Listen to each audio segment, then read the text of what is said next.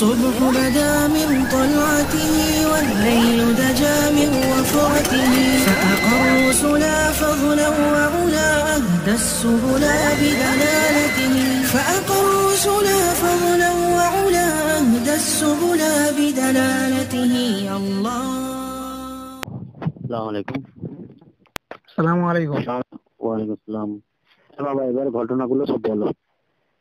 জি, মাদ্রাসার কন্ডিশন কি অবস্থা সব বলো।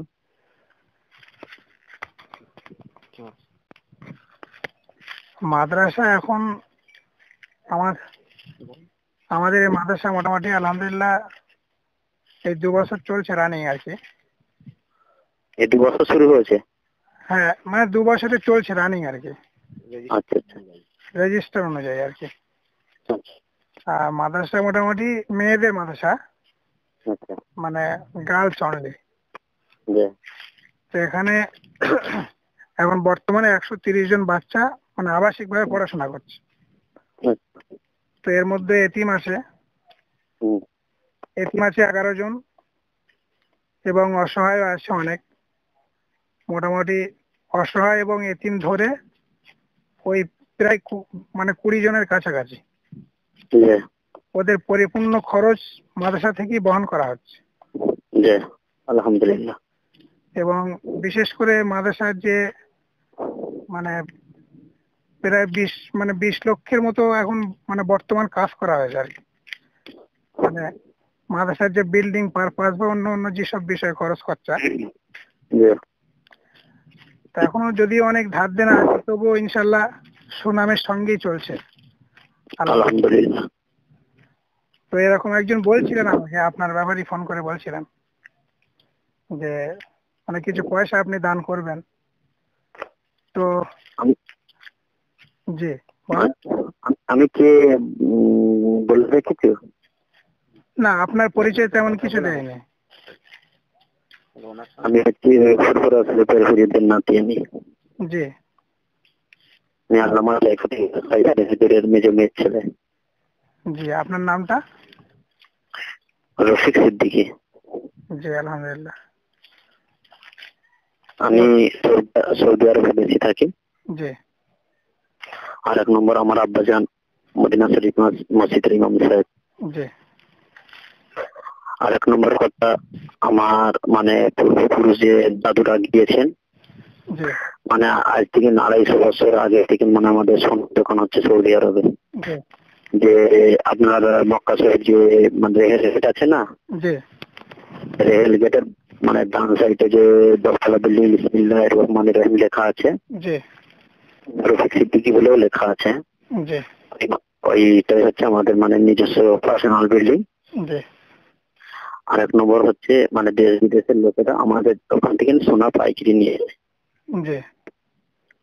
1 নম্বর ওখানে আমি থাকতে পারি না, আমি মানে একা মানুষ তো, একটা বিশ্বাসী লোক রেখেছি, সেই দেখাশোনা সবকিছু করে। এখন পর্যন্ত যে এবারে আমি আপনাদের দুয়ার বরকতে একটা পুলিশ অফিসার, এটা আমার আল্লামা মিজলা হোসেন আমাকে খাস করে দোয়া করেছিলেন যে তুমি 7 জনের একজন হবে, সব পুলিশার হবে। তা আল্লামা সাইফুদ্দিন হুজুর ফিরকিল্লাহ উনিও ছিলেন। তা সেটাকে আমি বুকে জড়িয়ে রেখেছি। কিন্তু ভাইজান আর 1 নম্বর হচ্ছে এবারে আমি একটা মানে চারিদিকে থাকতে পারে আমার টেনশনে থাকা যায়নি, আর কোন দিকে মাথা রাখবো না রাখবো। তাই 17 বছর ধরে গুনাহগারের হাতে সৌদি আরবের ভাইরা জাকাতের পয়সা দেয়। তা আমি ডাইরেক্ট নিই না, আমি ডাইরেক্ট ওদের সাথে মাদ্রাসার সাথে কল করিয়ে দিই। ডাইরেক্ট মাদ্রাসার সাথে কল করিয়ে দিই। তা এবারে রমজান মাসে ওরা 14টা রমজানে আমাকে বলেছিল, আমি একটু কাজের জন্য আমেরিকায় গিয়েছিলাম। তা ওখানে যাওয়ার পরে আমি ওখান থেকে ফিরে আবার গিয়েছিলাম বড় আব্দুল কাদের জিলানীর ওখানে গিয়েছিলাম মাজারে। তা এবারে আসার পরে রওনা দেবো ফিরে সৌদিতে। আমাকে ওখান ফোন করলো যে ভাইজান আপনি যে আসছেন আপনার এলাকায় এই যে জাকাতের পয়সাটা এবারে আমার মাথায় একটা বোঝা হয়ে আছে, তাই এটাকে একটু যদি খালি করে দেন, আপনি তো পিতার আওলাদ, একটুখানি খালি করলে খুব হয়। আমি মাথায় রাখলাম যে ঠিক আছে আমি দেখছি, তা বলে আমি ভাই সাহেবের সাথে আমি কথা বললাম। ভাই সাহেব কথা বলতে বললো যে ভাই সাহেব ঠিক আছে আমি যোগাযোগ করে দিচ্ছি। এই হচ্ছে পলিসি, ওখান থেকে 40 লাখ টাকার মতন ওরা অ্যামাউন্ট দিচ্ছে। তা গত 17 বছর যে বেশি অ্যামাউন্ট এই বছরে হচ্ছে, এবং এই যে টাকা পয়সাটা দেখভাল করবে তার জন্য ওদের তরফ থেকে ওরা 70,000 টাকা তাকে সংসার খরচা দিচ্ছে। যে আপনি হয়তো ছোটাছুটি করবেন, মাদ্রাসা করে, আপনার তো সংসার ধর্ম আছে, তার জন্য ওরা 70,000 টাকা একটা সংসার খরচা দেয়। বা দীর্ঘ 17 বছর যেটা দিয়ে আসছে, আমিও তাদের পরিচালনা করছি।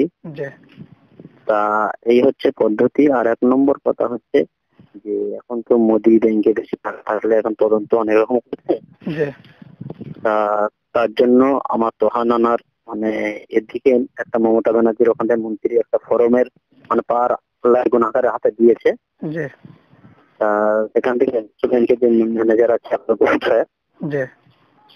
ওনার সাথে আমার চাচা জানার সাথে দানা দোহান। সেখান থেকে আমার সাথে একটু চিনা পরিচয় হয়েছে। ওই 17 বছর ওই ব্যক্তির সাথে আমাদের কাজটা করা হচ্ছে। কোনো ঘুষ টুস না, যেটা পারফেক্ট লাগবে সেইটা দিয়ে উনি কাজটা শুরু করেন। তা ওই বিশ্ব ব্যাংকের ম্যানেজারের সাথে আমি কথা বলে তখন মন্ত্রীর কেন মোদি এখন তো যা ফটোফটা করছে, এই দিয়ে মন্ত্রী ওখান থেকে একটা ফর্ম কিনতে হয়। এবারে কেনার পরে আপনাদের কাগজপত্র যখন দেওয়া হয়, দিলে ওই যে দমদম এয়ারপোর্ট থেকে যেমন ফ্যাক্স করতে হয়, ফ্যাক্স করলে ওই যে মন্ত্রীর কাগজটা 3টে জেরক্স করতে হয়। 3টে জেরক্স করে একটা আপনার ব্যাংকে ফেলা হবে, একটা বিশ্ব ব্যাংকে থাকবে, একটা সৌদি আরবে থাকবে। যখন আপনার অ্যাকাউন্টে 40 লাখ কেন 1 কোটি টাকাও যখন ঢুকবে, তখন যখন মোদি লোক ইনকাম ট্যাক্স লোককে পাঠাবে, যখন দেখবে যে না এখানে মন্ত্রীদের আছে, স্টাম্প আছে, কষ্ট আছে, সেখানে আর কোনো ইনকোয়ারি হবে। এই জিনিস 70,000 টাকা নেবে। এই যে কস্টিং চার্জটা ফ্যাক্ট করার যে কস্টিং চার্জ, সেইটা তাকে খরচাটা করতে হবে। সামান্য খরচা, বেশি খরচা নয়। এবারে হ্যাঁ, মাদ্রাসা দিয়ে যিনি 70,000 টাকা যিনি নেবেন, তিনাকে খরচা করতে হবে। তা বলে এবারে যে 70,000 টাকাটা দিনার হবে, কিন্তু মাদ্রাসা যদি অ্যাকাউন্ট যদি থাকে, মাদ্রাসা যদি তাহলে ঠিক আছে। ওর অ্যাকাউন্টের মাদ্রাসার অ্যাকাউন্ট জেরক্স, মাদ্রাসার 1 কপি ছবি, মাদ্রাসার যে প্যাড আছে, স্টাম্প প্যাড আছে না, ওই প্যাড একটা জেরক্স দিতে হবে। আর যাকে 70,000 টাকাটা দেওয়া হবে, কিন্তু তিনার আধার card xerox, identity card xerox, 1 copy passport সাইজের ফটো, ব্যাংকের অ্যাকাউন্ট নাম্বার জেরক্স, এটা দিতে হবে। আর এটা শুধু আপনি 1 বছর পাবেন না, আপনি যতদিন মাদ্রাসা যতদিন বেঁচে থাকবে ততদিন প্রতি বছর রমজানেতে পাবে। আর এই 70,000 টাকাটাও এইটা প্রতি বছরই পাবে। কিন্তু এই যে এখন আগের বছরে ছিল আপনার ওখানে ইনকাম ট্যাক্সের সবকিছু নিয়ে 3307 টাকা নিত।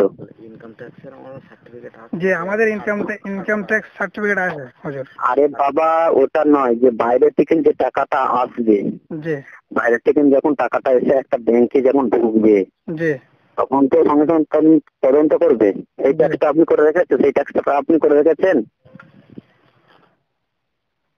বুঝতে পারেননি? বলেন ওটা একটু। আপনাকে যে বাইরে থেকে যে টাকা আপনার ব্যাংকে যে ঢুকবে, ব্যাংকে যে ঢুকছে, তার জন্য কোনো ট্যাক্স করা কাটা আছে? জি আছে। কিরকম কাটা আছে আমাকে বলুন কিরকম কাটা আছে?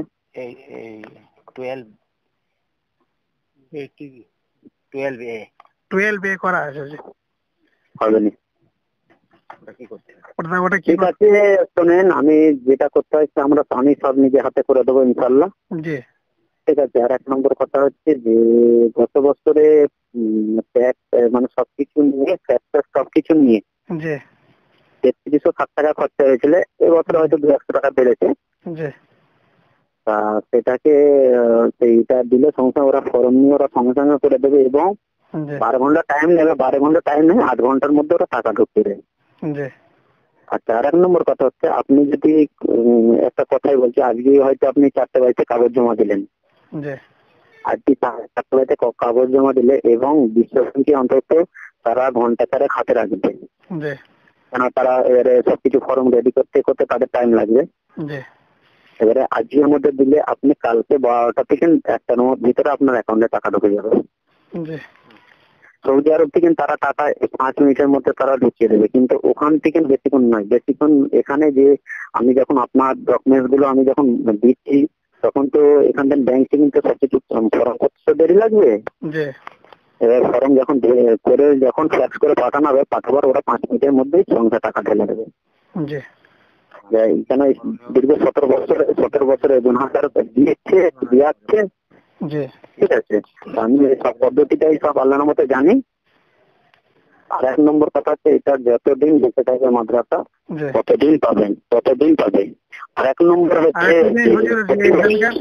একটা কথা বলি হুজুর, যে এই যে মাদ্রাসাটা আছে এখানে, এখানকার যিনি সভাপতি সাহেব আর কি, উনি হচ্ছে মাওলানা আবুল কালাম সাহেব, যে ওই রাজা। আচ্ছা, আবুল কালাম আজাদ? না আচ্ছা, যাই, হ্যাঁ বলুন। তারপর তো ওনার কিছু দিতে হবে নাকি? না না না না না, আমি বলছি শোনেন, মাদ্রাসাটা দেখভাল কে করছে? মাদ্রাসা এখন জি সেক্রেটারি সাহেব। আপনারা সেক্রেটারি ক্ষমতা সবচেয়ে বড় বেশি। জি সেক্রেটারি যেটা বলবে, সভাপতি সহসভাপতি সকলকে চলতে হবে। তাহলে সেক্রেটারি সবচেয়ে বড় গ্রান্টেড হচ্ছে সেক্রেটারি।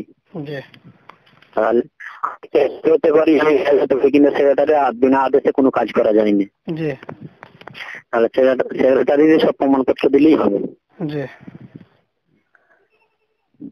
সেক্রেটারি প্রমাণপত্র গুলো দিলে, আর প্রমাণপত্র গুলো দিলে যে টাকাটা 17,000 টাকা সেক্রেটারির অ্যাকাউন্টে ঢুকবে, তো তাহলে আপনি দেখাশোনা করবেন, মানে আপনার একই ঢোকাতে হবে। আর এক নম্বর হচ্ছে যে প্রতি বছরে কুরবানির জন্য 250-300 গরুর দাম চাই। ওটা রোজার ঈদের মানে 12 দিন পর থেকে টাকা আমি সেইটাও করে দিয়ে যাবো। আর যতদিন থাকবে ততদিন আপনারা পাবেন। আর এক নম্বর হচ্ছে, আপনাকে আমি একটা নাম্বার দেবো, সেই নাম্বারটা রাখবেন। যখনই আপনার কোনো প্রয়োজন হবে আপনি হসপিটাল করবেন। হ্যাঁ, আমি ওটা মানে ইয়ের নাম্বার, আমি সেই নাম্বারটা আমি আপনাকে দিয়ে দেবো। আচ্ছা, আমাদের ওটা একটু বলে দেন। এখন আপনাদের এই ডকুমেন্টস গুলো আপনি নিয়ে আসলে খুবই ভালো হয়। আর এক নম্বর হচ্ছে, আমি এই 10 বছর দিন বার হচ্ছি। হ্যাঁ, এই আমার মামাজানের সাথে কথা বলুন, কথা বলুন, বুঝলেন? মামাজান,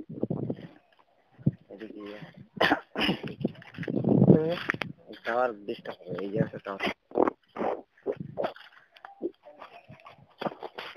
আসসালামু আলাইকুম। ওয়ালাইকুম আসসালাম। ভালো আছেন হুজুর? হ্যাঁ, ভালো আছি। কেমন আছেন? জি আলহামদুলিল্লাহ ভালো আছি। আমি পীরজাদা আব্বাস কি বলছি। জি, আপনার সাথে কথা হয়েছে? জি কথা তো হয়েছে। কেমন লাগলো? জি ভালো লেগেছে খুব। মানে কিরম ব্যক্তি, তাহলে আপনাকে খুলে বলি, আপনি হচ্ছে এক নম্বর হচ্ছে মার্কেটিং করা কোরআনে হাফেজ। আর এক নম্বর হচ্ছে, উনি যখন মানে দুনিয়ায় এসেছিলেন ভোর 4:05 আসার পরে 3 ঘন্টা মানে একদম মানে ডাক্তার পর্যন্ত এসে বলেছিল যে দুনিয়ায় নেই, মারা গিয়েছে। তখন পীরজাদা আল্লামা শরীফুদ্দীন হুজুর সঙ্গে সঙ্গে মানে কাজগুলো দেখলেন যে উনি অন্য ধ্যানে ব্যস্ত আছেন। মানে কবর পর্যন্ত সব খোলা হয়ে গিয়েছিল। তারপরে যখন কাজ করে উঠলেন, তার মিনিট 5 পরে উঠলেন, উঠে বলছে সকলকে নিয়ে, ওই বাচ্চা ছেলে মানে আমাদের কপালেতে মানে কপালে আমল থেকে মানে কপালে একটা হাত দিয়ে দেখালেন যে আল্লাহ আল্লাহ আল্লাহ। যাই আপনারা সবচেয়ে বড় একটা কথা আমি কেন ভেঙে বললাম যে যাতে না বিয়াদবি হয়ে যায়। উনি হচ্ছেন আমাদের ফুরফুরার জমিনে সবচেয়ে বড়, ওনাকে দিয়ে আছে ফুরফুরার নক্ষত্র। মেজলা হুজুর পীর কেবলা ওনাকে এইটাই দোয়া দিয়ে গিয়েছিলেন। আর এক নম্বর কথা, মেজলা হুজুর পীর কেবলা বলেছিল ও যখন ফুরফুরার জমিনে আসবে যতই কেউ থাকো দাঁড়িয়ে যাবে। বয়স ওর বেশি নয়, 35 বছর বয়স। আর এক নম্বর কথা হচ্ছে যে আমার ভাবনা বলে নয় যে ওর সাথে আপনারা যোগাযোগ রাখবেন, আপনারা সব দিকে দিয়ে পার হয়ে যাবেন। আর এক নম্বর কথা হচ্ছে উনি হচ্ছেন একটা পুলিশ অফিসার। আর এক নম্বর কথা হচ্ছে যে ও জলসা টলসা করে না, ও বেশিরভাগ বাইরের দিকেই থাকে। আর এক নম্বর কথা হচ্ছে ও তো চাকরি ছেড়ে দেবে বলেছিল, পুলিশের চাকরি ছেড়ে দেবে বলেছিল। তা তখন আমার সাইফুদ্দিন হুজুর বললো, বাবা যে কেন তুমি চাকরি ছাড়বে? বলছে নানা যান যে যেখানে নবীর সুন্নত রাখা যাবে না সেখানে সেই চাকরি করাচ্ছে না করাই ভালো। তখন বলেছিল, বাবা আল্লাহ আলিমুল গায়ব, আল্লাহ অন্তরের খবর সবই জানেন। তা তোমাকে তো আমি বারণ করতে পারবো না, কিন্তু আমার আব্বাজান মেজলা হুজুর পীর কেবলা তো আপনাকে তো হুকুম দিয়ে গেছে। তার বাবা দোয়া করে তুমি 7 জনের একজন হও। হবার পরেতে যখন দোয়া দিয়েছেন উনি 17টা থানায় এসপি হয়েছেন এবং ওনার আব্বাজান হচ্ছে মদিনা শরীফ মুফতি ইমাম সাহেব। এই পর্যন্ত আমি বললাম, আমি শর্টে বললাম। এর মধ্যে যদি ভুল টুট হয়ে থাকে আল্লাহ রাস্তায় ক্ষমা করে দেবেন। আর এক নম্বর হচ্ছে যে সবচেয়ে বড় আমার ভাবনার যেন না কোনো ছোট বড় কথা হয়। ওকে হয়তো বিয়াদবি মাফ করবেন, আপনাদের বসিরহাটে আপনার একজন শরীফুল বলে একজন ছেলে ছিল, তা আসতেন তখন মেজলা হুজুর পীর কেবলা মানে জীবিত ছিলেন। আসতেন, আসার পরে ছেলেটা তখন আমার ভাগনা তখন ছিল মানে 8 বছরের। তা তখন যখন এসছেন আসার পরে মানে মেজলা হুজুর পীর কেবলার কাছে বলছে আমাকে একটা কাজ করে দিতে, একটা কলমা টিকাতে হবে যেটা আল্লাহ নবীর দিদার পাবো। তখন ওই আমার ভাগনা বলেছিল যে ঠিক আছে এই কলমা তুমি 41 দিন আমল করো, 41 দিন লাগবে নি, বাচ্চা করে থাকতে হবে, হারাম খেলা হবে নি, 41 দিন নয় 20 থেকে 22 দিনের মধ্যে আল্লাহ নবীর দিদার হবে। আর সেই ব্যক্তিটা আসলেন 22 দিনের মাথায় এসে বলছে, হুজুর আমি 22 দিনের মধ্যে আমি আল্লাহ নবীর দিদার পেয়েছি। তাহলে ওই মানুষটা তাহলে কিরম ব্যক্তি যে একটা মানুষকে শিক্ষা দিলেন যে এই আমলটা করতে, সেই আমলটাই সেই আল্লাহ নবীর দিদার পেলেন। তাহলে 3 দিন পর তার 3 দিন পরেতেই ওই ভদ্রলোকটা মারা গেলেন। আমি এইটাই বলছি যে যাতে না বিয়াদবি হয়, সেইটাই একটা আমার ভাবনা আসছে, আমি ভাবনাকে দিচ্ছি। আসসালামু আলাইকুম। ওয়ালাইকুম নাম্বার দিয়ে দেবে বলে আপনি কথা বলবেন এখন ফোন করছি। আসসালামু আলাইকুম। ওয়ালাইকুম আসসালাম, জি বলেন। হ্যাঁ ভাইজান, তাহলে আপনারা তাহলে কবে যোগাযোগ করবেন? আমি কিন্তু রবিবারে চলে যাব। জি। আপনি কালকে হচ্ছে বৃহস্পতিবার, জি।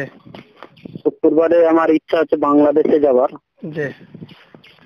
বাংলাদেশে আমি একবার খুলনায় যাবার ইচ্ছা আছে। আপনারা আসতে পারবেন কবে বলুন?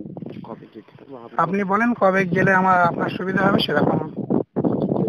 আমি শোনেন বাবা, আমি প্রতি বৃহস্পতিবার আমি খুলনায় থাকি। জি। আচ্ছা, শুক্রবার ফুরফুরা দরবার শরীফে থাকি, কখনো কাজ থাকলে আমি চলে যাই। জি।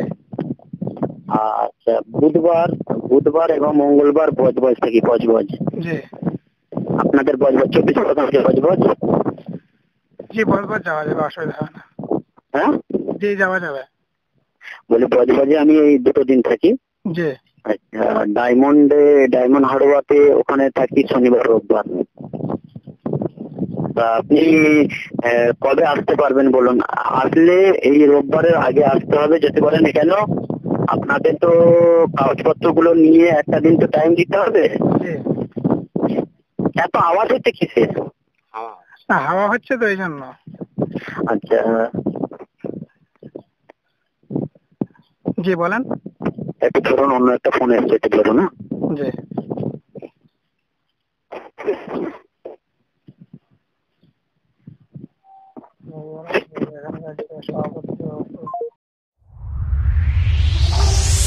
الصبح بدا بدا، الصبح بدا بدا، الصبح بدا.